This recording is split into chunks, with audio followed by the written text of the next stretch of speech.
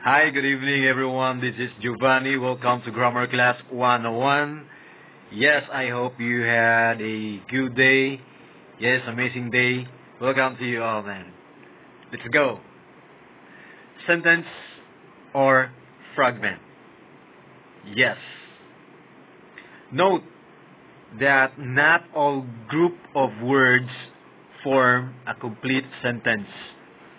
Other groups of words may be fragments. Fragments, there is something missing. Alright. Fragments are a group of words that do not express a complete idea.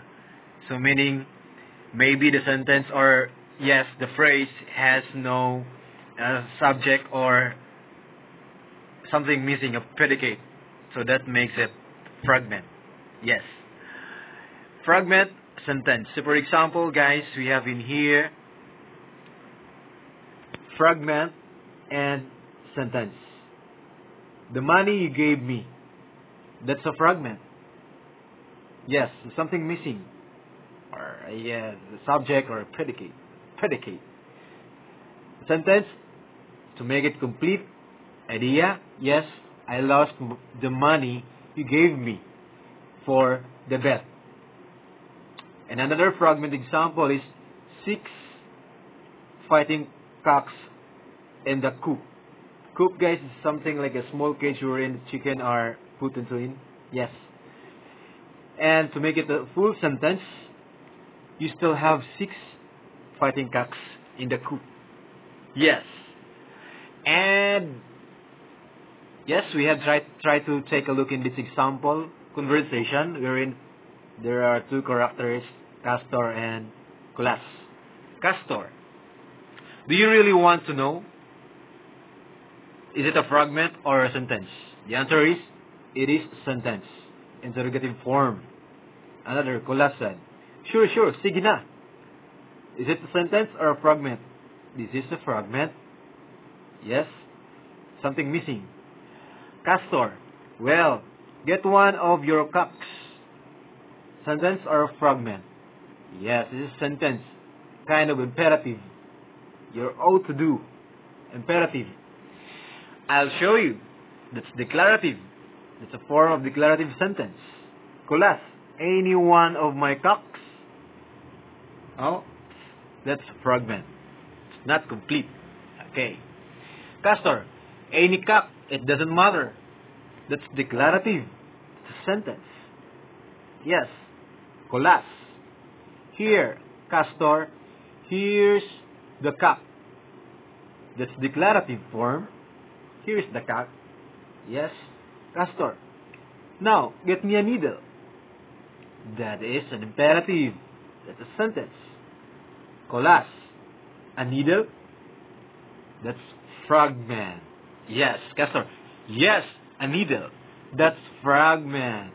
That thing that your wife uses for sewing, that's fragment.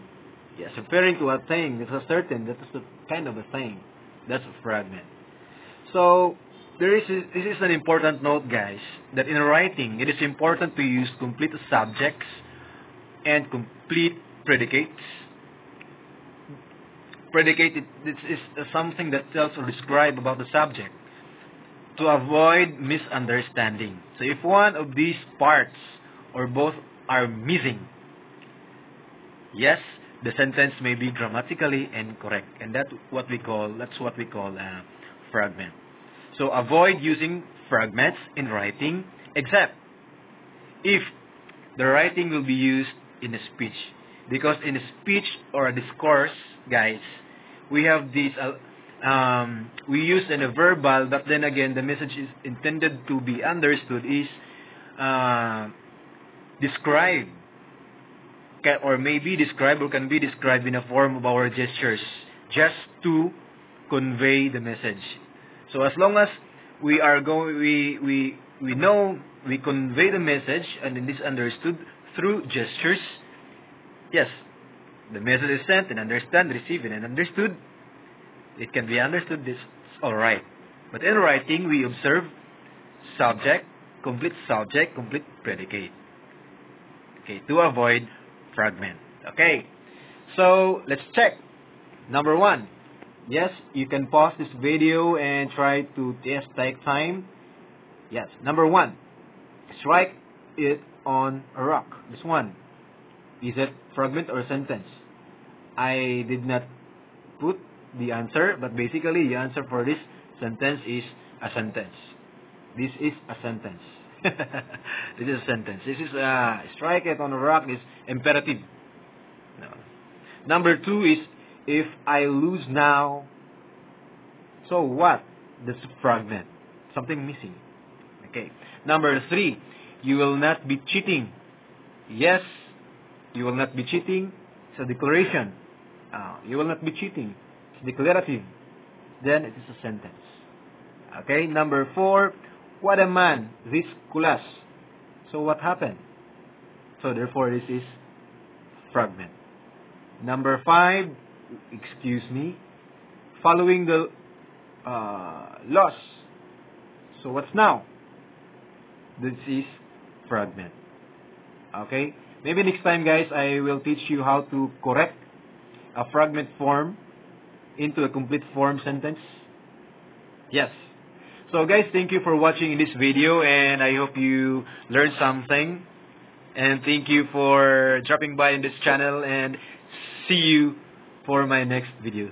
Thank you. Please don't forget to like and subscribe. What happened to this letter E? Thank you. Yes. Bye-bye.